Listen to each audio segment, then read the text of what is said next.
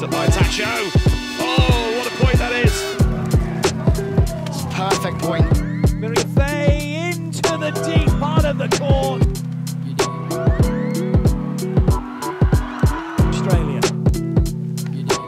What a shot that is as well, Mariafe. My volleyball journey started back in Peru. I was born in Lima and into a very active and sporty family.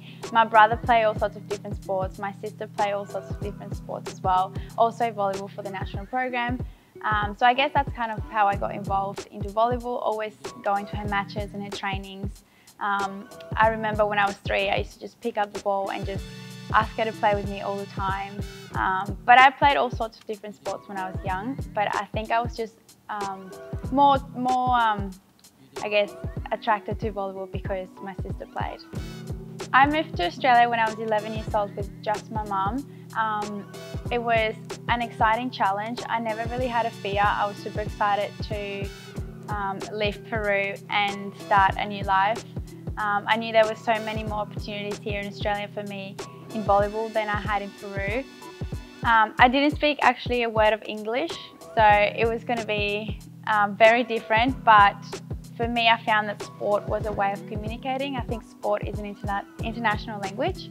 So that's how I quickly felt like I belong. I have had many strong and powerful women around me since I was a young girl, especially my mum. My mum has been a big role model for me. I've often played both a mum and a dad role when I was growing up. When I moved to Australia, it was only mum and I.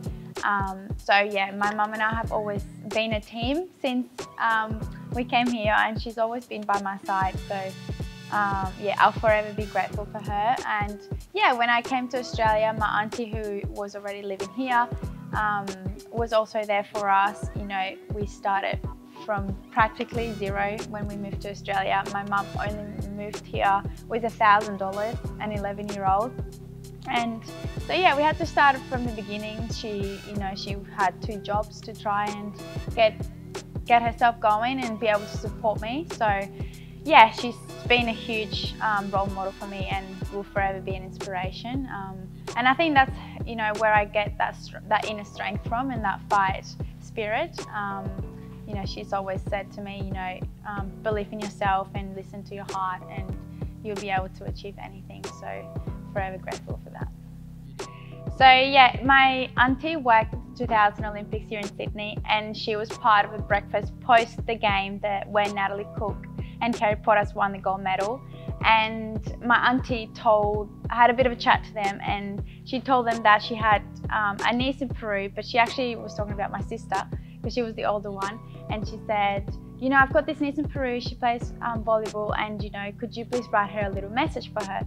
So they had these postcards where they had a photo of them on the podium with the gold medal, and on the back it said, you know, to Maria Jose, which is my sister's name, always follow your dreams, go for gold. And then my auntie went to Peru and delivered this card to my sister, and I remember it clearly. I like grabbed it off her and I read it, and I saw the postcard photo, and I saw them, you know, all super happy with a medal around their necks on the podium, and I straight away said, I want to do that. I want to go to the Olympics and I want to win a medal. And that moment was where it really ignited my Olympic dream.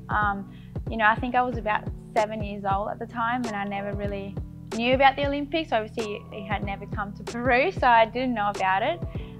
But yeah, from that moment, I just knew I wanted to go to the Olympics and win an Olympic medal.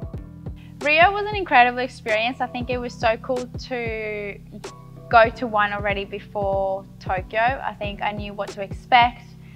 Even though it was different due to the pandemic, I kind of treated Tokyo more as business time. Rio was just cool to be a part of it and good to experience what it really took to be in the podium. I got super motivated when I came home, and I said to myself, Tokyo, we're going to medal, and I knew we were going to medal.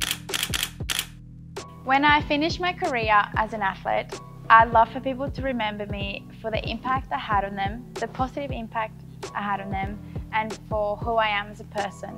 Some people think that the medals and the results are great, but at the end of the day, what really defines someone is, you know, the kindness and what kind of impact you have on them. So that's my biggest message, and that's always something I'm super strong about, so that's one way I'd love to be remembered. My biggest piece of advice for anyone who wants to chase a dream is to remain true to yourself, always back yourself in, and don't let anyone or anything get in the way of them.